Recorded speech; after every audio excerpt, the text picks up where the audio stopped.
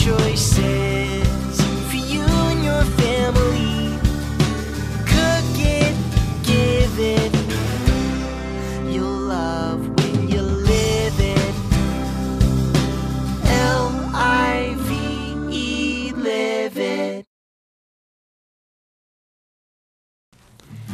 Welcome everybody, my name is Andrea Miller and I'm a registered dietitian and certified diabetes educator here at community hospitals and wellness centers in Bryan. And today I have Jan David with me, and she is Vice President of Patient Care here at the hospital. So we're happy to have her here with us today for Live It Easy as Pie.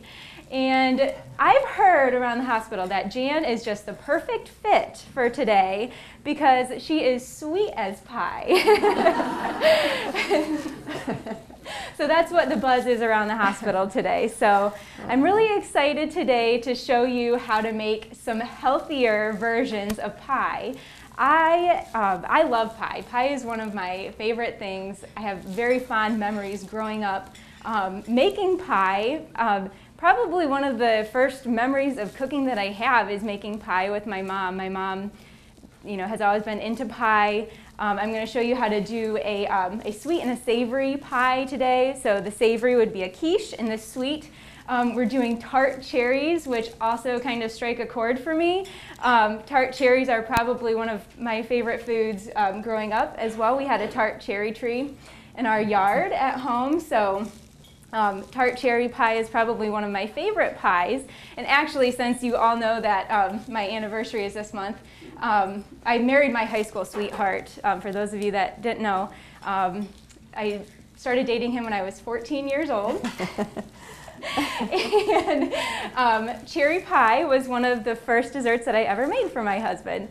So, and I would make a 2-crust cherry pie, and I would cut a heart into the crust. Oh.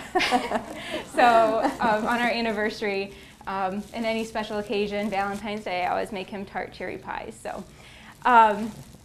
So anyways, we are going to go ahead and get started on our 2 recipes. We're going to start with making the filling. So the first step, I'm going to get Jan going right away, cooking. Uh-oh. Getting the heat going. Okay. The first thing we're going to do is we're going to start cooking down our tart cherries. So I'm actually using frozen tart cherries today. Now when I was a kid, cherry tree in the backyard, my mom would make me sit there after picking the cherries with a bowl full of cherries with a clean bobby pin, actually scooping out the pit. That was my entertainment when I was a young child, pitting cherries by hand manually. So anyways, you can just take the 2 cups of frozen tart cherries and put those into our pot. And that's it for right now, so good job. I passed, right? You passed. But anyways, we got these from Chief. You can buy frozen tart cherries at Chief, already pitted, so no bobby pins or cherry pitters. They're already pitted for you.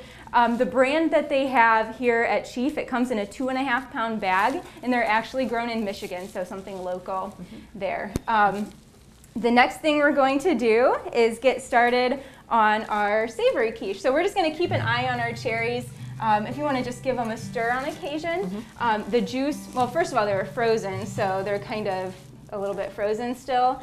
As the heat starts to warm them, some of the juice is going to come out of them to help us make our filling. So the next thing I'm going to do, I'm going to put a little bit of olive oil in another pan.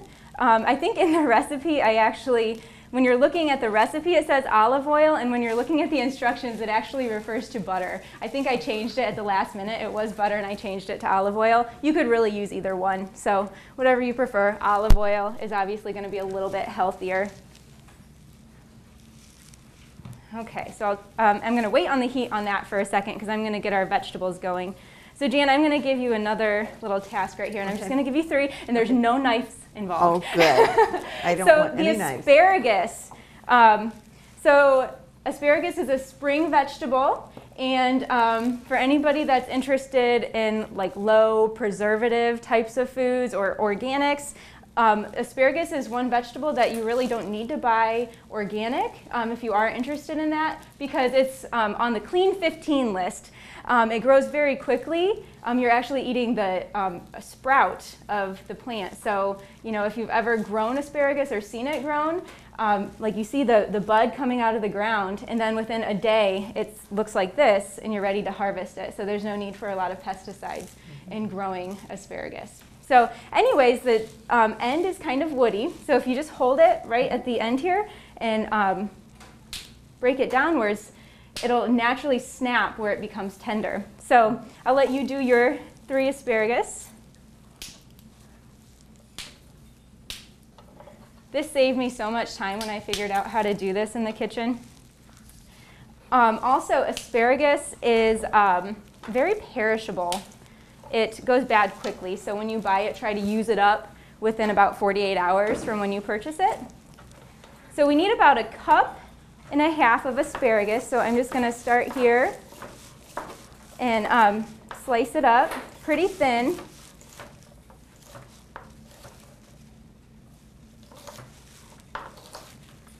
Careful not to, actually those ends are a little bit tough, so I'm just going to discard those, and I'll steal your 3 stalks.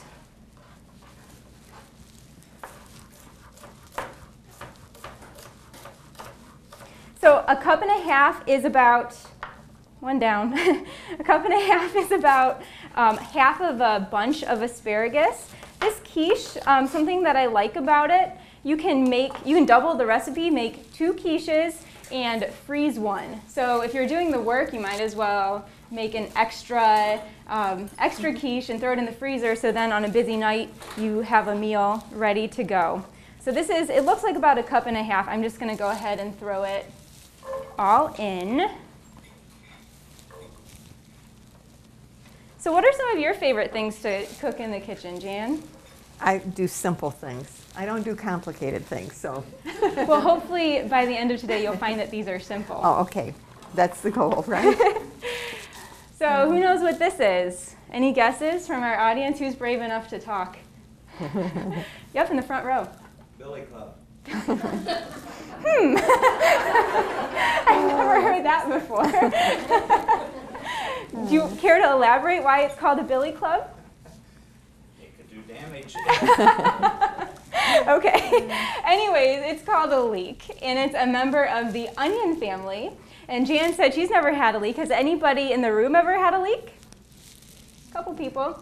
Not very many. I think two hands that I'm counting who have had leeks. And that's what I like about Live It. I like showing you new ingredients that might have some familiar taste and showing you how to use them in case you encounter them, they're on sale, you're interested in a new vegetable to try to use. So what you do with it, and actually there's a little bit cut off the top here. When you buy it, it's going to have more green on the top of it, and it's going to have some roots at the bottom. When you grow asparagus, you have to grow it in a trench, and then as it gets bigger, you start piling the dirt kind of on top of it and around it, so dirt can get like inside the little leaves here. So when you're using leek, you want to cut off the roots, and actually a lot of the green part has been cut off for me, so I'm not even going to trim. I might actually just tear a little bit or cut a little bit off here, some of the tougher ends. And then I'm going to cut it right down the middle. And it'll kind of, when I cut it or slice it, it's going to look like little half moons. How's our cherries doing there? They're doing. Okay, yeah, so they look great. So if you can see, a lot of the liquid has come out of the cherries. So I'm going to pause for my leek. I will get back to my leeks. But we're going to add our thickening agent and our sugar to our cherries right now. So that would be, so we'll do the sugar first. Okay. And I'll have you, we can add it at the same time. Okay. How's that? Mm-hmm. So we have sugar and cornstarch. Oops. All right. Sugar's kind of settled into the bottom here. And actually, let's stop with, we'll just, yeah, that looks like plenty of cornstarch. So it's actually, I think, a tablespoon and a half of cornstarch and a 1/4 cup of sugar. So that's not a ton of sugar for a pie filling. So it's a little bit tart, but that's how I prefer it. So yeah, and I'll just have Jan mix it in there, and then it's just going to kind of continue cooking. So I'll have her keep stirring. So back to leeks. So again, I cut it open, and so what I'm going to do is I'm going to slice it thin and kind of make some half moons here.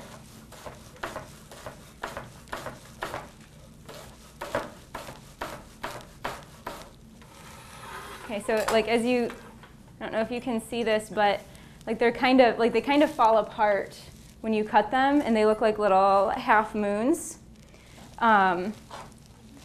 So they taste kind of like onions, but they have a more mild flavor. I like them. They also go really well in soups, like a potato soup or a bean soup, or really any type of soup it would go really well in. Because when you buy them at the store, you might get like a big bunch. So if you're trying to figure out what on earth you're going to do with the rest of them, soups would be great, or any type of stir fry or casseroles, anywhere you would put onions. And if you don't want to buy leeks for this recipe, you could also substitute an onion, just a plain old onion. So we need about a cup. That looks like about a cup to me. So I'm actually going to I'm putting it into a colander, because like I said, dirt can kind of get trapped in between all of those leaves in there. And I have some water. And at home, you can just run it under the sink, or some people prefer to rinse the sections like before you cut it, whatever works for you. So I'm just going to pour some water over my leeks just to kind of clean them out. And I actually, don't laugh at me. This lid is on here really well. Well, we'll just keep pouring. It's a little bit better. So hopefully that'll rinse out some of the dirt, or all of the dirt really. And I'm just kind of shaking it around.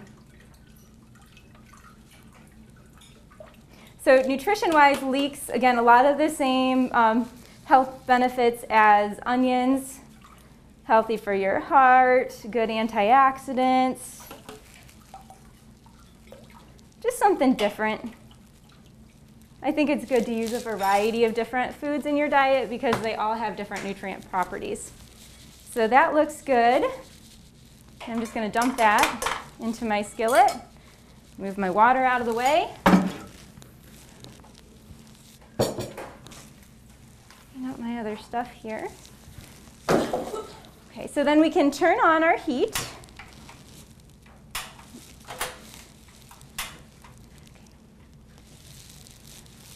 How's our cherries? Doing good. Yeah, we need a little more. So all of our cornstarch has dissolved, and it looks like the sugar has dissolved. And I'm gonna show a little bit. It looks kind of milky, like it looks kind of creamy and milky. That's the cornstarch, but as the cornstarch starts to thicken, that's going to turn clear. Now you could also use flour as a thickener, and flour tends to stay more of a milky color. So doing a great job. I think I'm actually going to turn the heat up just a little bit. Okay. So we're cooking it until it starts to thicken. Okay, so getting some heat on our asparagus and leeks. So that's the filling for our quiche, along with eggs, obviously. And then this is the filling for our rustic cherry pie. So I'm going to have Jan keep an eye. I'm giving her a lot of work to do today. She's going to start to keep an eye on both of these, and I'll keep an eye on it a little bit too. We're cooking the asparagus for about 6 to 8 minutes until it just softens, because it won't cook that much in the quiche. So we want to make sure that it's tender before we actually put it in the quiche. This is really thickening. Okay, it thickened up fast. Yes. Okay, good. See, look how awesome she's doing. Yeah, right. See, I would have missed that. So that looks great. So I turned off the heat. Once it's thick, you can turn off the heat. And we are going to do our last step. I have some almond extract. And it's clear. It looks kind of like water in that bowl. Put it in. Yep. And it's about 1/8 of a teaspoon. You don't need a lot of almond extract because a little goes a long way. But the combination of almond and cherry go really well together. In fact, if you're looking for ways to use your extra cherries, if you do go buy a big bag of cherries from like Chief, again, it's a 2.5-pound bag, so it's quite a bit of cherries. I like to throw them in my oatmeal in the morning. I'll make because I love cherry pie so much, I'll make my cherry pie oatmeal. So I'll take like a 1/2 cup of tart cherries, and I'll put my oatmeal on top of that, just a touch of brown sugar, cover it with water, pop it in the microwave for a couple minutes. And I usually put chia seeds in there. You all know how much I love chia seeds at this point. And it's delicious. I usually top it with some vanilla yogurt. Is that all? Yeah. Fine. Okay. Another good use for tart cherries, for those of you that have kids, tart cherries were always one of my kids' first finger foods. I would buy them frozen and I just cut them in half and thaw them out in the microwave, and they love to pick up the tart cherries. Kids and babies particularly, for some reason, really like tart foods. At least that's what I've read, and mine did. So, plus highly nutritious. I haven't talked a lot about the nutrition benefits of tart cherries, but they're a powerful antioxidant. There's some research that shows that tart cherries can decrease inflammation, or actually inflammation is the big one, decreasing inflammation, and research with delayed onset muscle soreness. So for athletes drinking tart cherry juice, there's some evidence that that can prevent them from feeling sore the next day. Something I learned also, tart cherries are one of the only natural sources of melatonin. At least that's what I read, which I never knew before, but it's supposed to aid in healthy sleep. So That's interesting. So these look tender to me. I'm gonna turn them off. So now that all of our filling is cooked, we can get started on our pie crust. So I'll give Jan a break from the heat. All these are off, good to go on our pies. And you can just go ahead and leave that in there if you'd like, or on the side, that's fine too. Okay. Make sure everything is all cleaned up here. So one of the reasons a lot of people don't like pie or choose not to eat pie, it's not exactly one of the world's healthiest foods, and a lot of it comes in, well, the sugar that's in the pie filling, and then also the crust isn't a traditional healthy food. So I'm going to make it a little bit healthier today. And we're actually going to make an oil pie crust. We have a pastry chef that works here in catering, and I asked her, were you cringing when I told you we were making an oil pastry crust? Because I feel a lot of pastry chefs would cringe at that, because traditionally it's made with like lard or shortening or unhealthy types of fat. So we are using oil today, and I'm choosing to use canola oil because it has a mild flavor, but you could use a lot of different types of oil. For a savory pie, I think olive oil would be fine, but for a sweet pie, the flavors might not mesh well. For a sweet pie, coconut oil I think would go really well. And then any other type of vegetable oil could be used. So a lot of flexibility here in what type of oil you use. So anyways, the other thing that I'm doing, and this is, again, I think a lot of pastry chefs would cringe a little bit, but, and it does take a little bit of getting used to the flavor. It is a little bit different. It's not your traditional flaky pie crust. And sometimes adding whole wheat flour, which is the health benefit that I'm getting towards, tends to make things a little bit more tough, but eating whole grains is a benefit to health. So we are making a half whole grain pie crust. We are using some all-purpose flour. If that's too much for you, feel free to go ahead and use all-purpose flour. So anyways, I am reaching for my measuring cups. I'm using 1.25 cups of, grab a spoon, of whole wheat flour.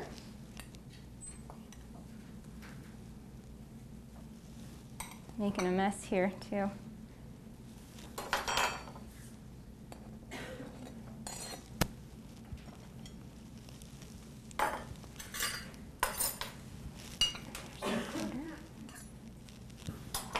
They're small bowls of flour.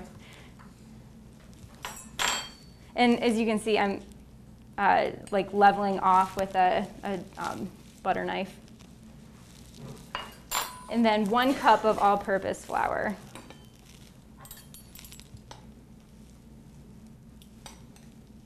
You want to be pretty accurate with your measurements here. You know, I guess if you get a crust that's a little too dry, just add more milk. If you get a crust that is too moist or oily, add a little more flour. So makes sense, right? Now Jan has my salt down there. See, it's in the small bowl, yep. And we're going to add a little bit of salt. I forget what I put in my recipe. I think I put 1/2 teaspoon. And that is cut back from the original recipe. I think there was a full teaspoon in the original recipe. So, is it a 1/4, did someone say? Okay. So I'm mixing the dry ingredients together. Then I can have Jan help me with this. I'm going to give you the liquid measuring cup. Okay. And our milk. Good thing I saved some water. Oh no, you can use water. Actually, growing up, my mom would use water in her oil pie crust, but I'm using skim milk, cold skim milk. So I'll let you dump. Actually, why don't we measure out the milk first? We need 1/2 cup, and that's kind of a hard, so it'd be. The second. Yeah, that one's a little. So up to that second one. Okay. And then you can dump the oil on in there. So for some reason, and I'm not exactly sure why, the recipe tells you to combine your milk and oil in the same measuring cup and to add them all at once to the pie crust. So that seems reasonable. So I do. I'm sure it would turn out just fine if you didn't. So I'm just kind of incorporating the flours and the salt and being messy. Oil goes right in here. Yep, the oil goes right on top. A lot of people also don't make pies because they have the mindset that making pies is difficult. But I'm going to show you it can be easy. Hence the name, easiest pie. Okay, so if you want to go ahead and just add the oil and milk right on top. You really could use any type of milk you wanted. Like I said, my mom uses water. So, and I would guess that like if you wanted to use like an unsweetened almond milk or soy milk or something like that, that would be just fine in here too. So whatever your dietary needs are, you can adjust. So I'm just mixing it together.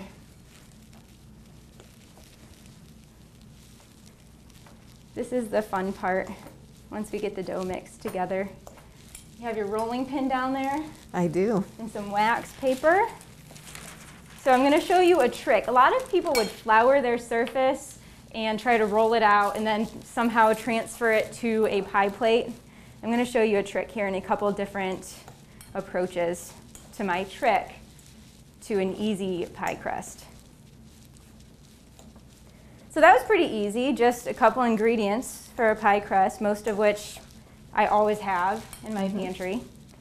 Now you might not be a whole wheat flour person yet, but if you hang around me long enough, you will be.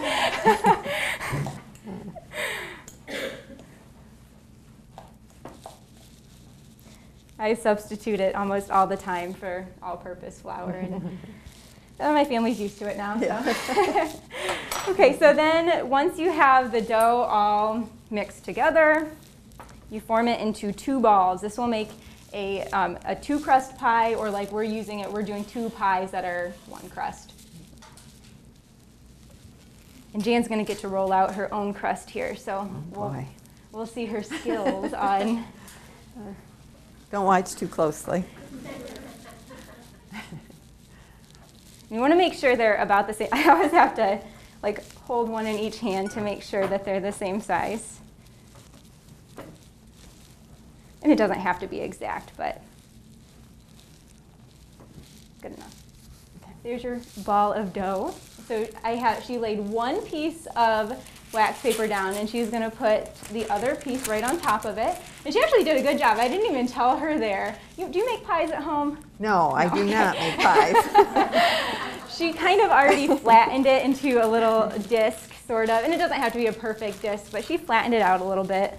That was good. I brought my own special equipment today. I actually brought my grandma's rolling pin. So one of the few things that I have from my grandmother that I use all the time.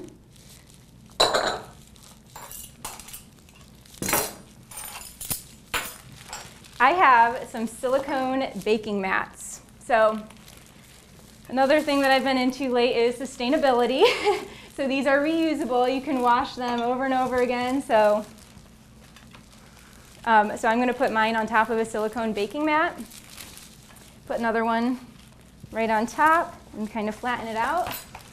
Mine is moving. I can just do the best you can. I'll help you if you need it. So the goal here, and I kind of turn my rolling pin in all different directions. You want to circle, ideally. And actually, we can use yours for the rustic pie crust, so don't worry if it's not perfect. Okay. You know, the idea here, it doesn't have to be perfect. You know, you don't have to make a perfect bakery pie. It's still going to taste good, and your family will probably still eat it if it's, you know, a little funny looking. Not saying that yours is going to be funny looking. It probably will be. I mean, mine are probably funny looking too, so. So it takes a little bit of work. You want about, I guess it depends on the size of your pie, but anywhere from 9 inches in diameter to 11. So a lot of times people would just buy like pre-rolled pie dough in the refrigerated section. I've never done that myself, but you know, personally, I like being in charge of the ingredients. That's why I prefer to do it homemade. Okay. How's yours doing over there? Oh, it's coming. You're doing great.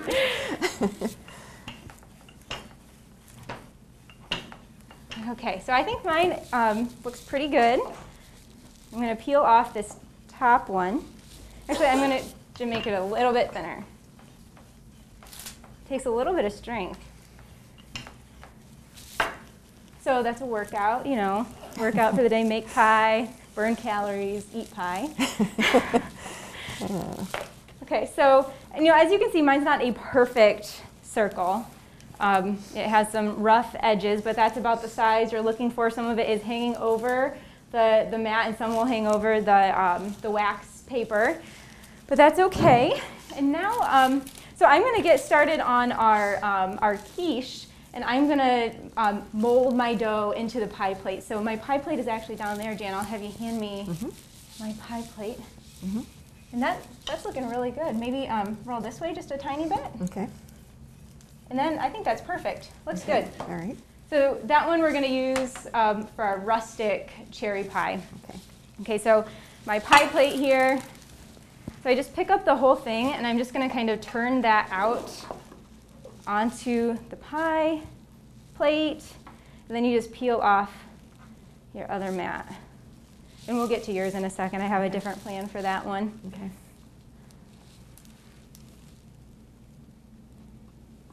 And just, you kind of have to be careful with this part. Okay. And if it's not, you know, perfectly centered, that's all right. Just kind of do the best you can to reposition it. But again, it doesn't have to be perfect.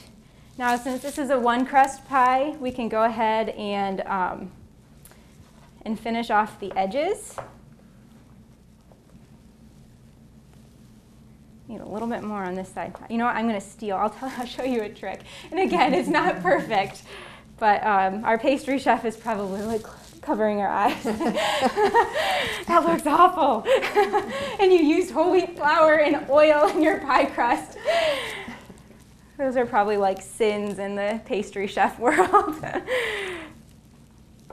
But not in the dietitian world. So I'm going to steal from one side that has more, and I'm just going to kind of press it over on the other side.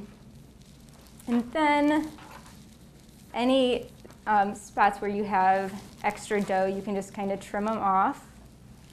And then I'm just going to kind of flute the edges of the pie to make it look pretty, or somewhat pretty.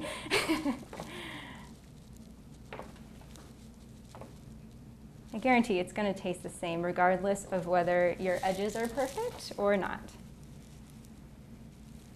You could also take a fork. I have some forks here, actually. We'll do a multi-edge and just kind of, run your fork around it. So that's another option.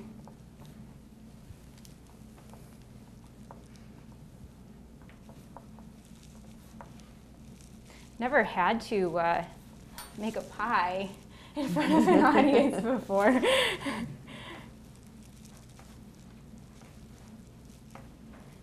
Okay, so there's my not quite so perfect, but good enough pie crust. So now we're going to get started on our filling for this one. We'll get to that in just a second. We'll do our filling for this pie first. So I'm going to have you hand me the shredded cheese. And actually, why don't I let you do it? We'll just put it right on. There we go. I'll hold it up. So we have our cheese, and I'm putting it on the bottom, and that can help a little bit. A lot of times people would put cheese on the top to kind of decorate it. I like it on the bottom because it acts as a barrier between the liquid and the crust, so the crust isn't going to get quite so soggy. And then we're going to pour our, this is actually a pretty heavy pot here. And it's cooled by now, so a little bit anyways. Our asparagus and our leeks right on top of the cheese. And then we have to do our egg mixture. So a quiche usually has eggs. I'm not going to say always, but I've never seen an eggless quiche. So we are going to use 6 eggs, and I'm going to, actually let's just move get this out of the way. Have Jan start to crack some eggs into a bowl there. And if you want some help cracking eggs, let me know.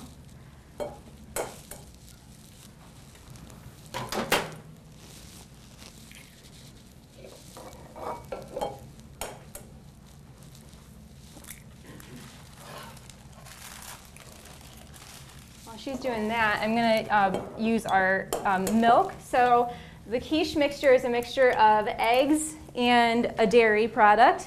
And we are using whole milk. Gasp! I'm using whole milk in a recipe. It's actually an improvement in the nutrition for this recipe because the original recipe used heavy cream.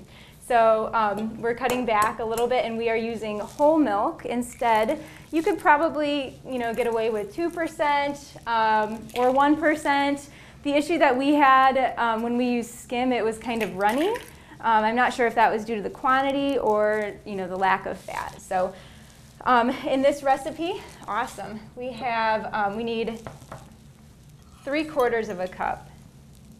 So I'm not sure if this is 3/4 of a cup, so I'm just going to measure it out.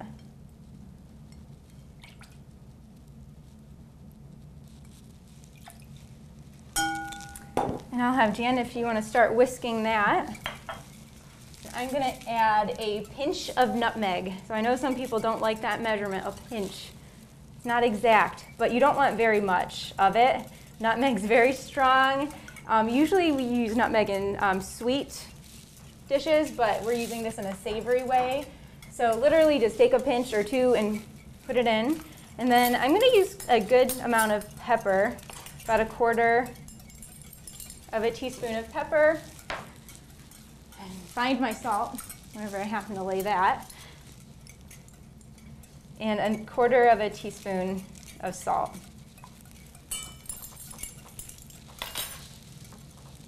Okay, that is looking good. I'm gonna check. Oh goodness. Check my temperatures real quick.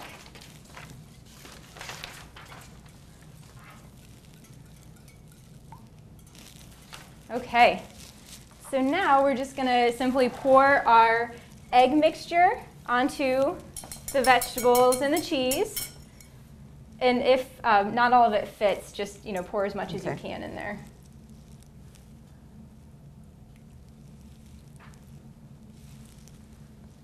See, this is simple, right? It is simple. Yeah, there, perfect.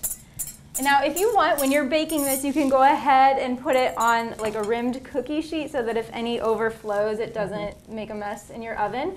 But a 350-degree oven. Now this is the part that takes forever. If you're planning this for dinner, plan well ahead because you do have to bake it for about 50 to 60 minutes or until it's nice and set. So you want to be able to shake it and it's not jiggling, or like if you press on the top, you want it to be nice and firm in the middle. So, but that's it. So we don't have an oven, unfortunately, and nobody wants to sit here for 50 to 60 minutes.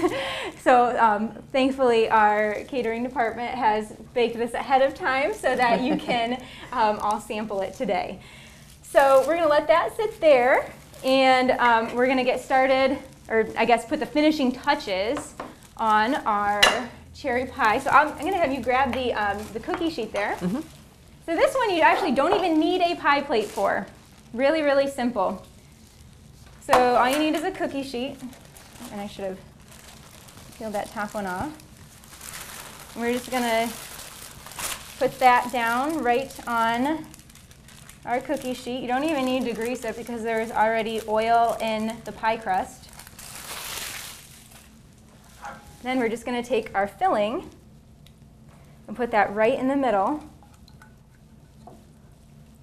of the crust. And again, this is supposed to be rustic. And it actually is a thing. Like if you Google rustic cherry pie, you're going to get something that looks like this, or any pie. You could do this with any fruit. I didn't make this up. There is a recipe. So anyways, you just take the edges of your crust then and just kind of fold it up however you think looks pretty.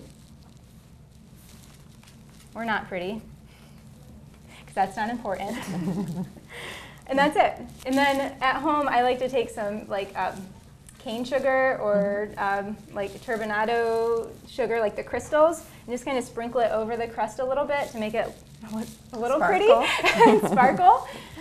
So then this actually cooks really quickly because it's pretty small. So again, I think my recipe says 350 degrees and about 30 minutes, or just until the crust starts to brown a little bit. You just want the crust to be cooked through, but our filling is already cooked, so all that has to cook is the crust.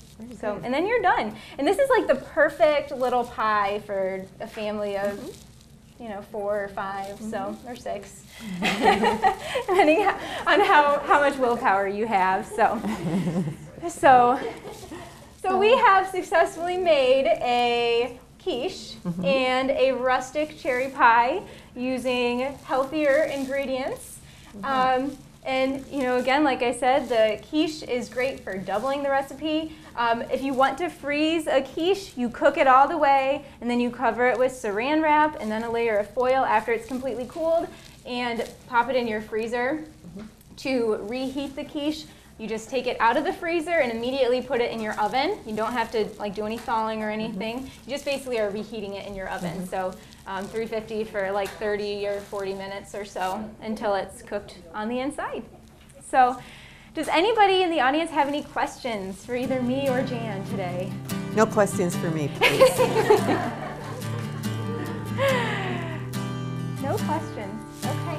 Well, thank you all so much for coming. It's been a pleasure cooking with you today. And we look forward to seeing you next month for Live It Homegrown. Oh, wow. And thank you, Jan. Thank you, Jan, for being here today. You're welcome.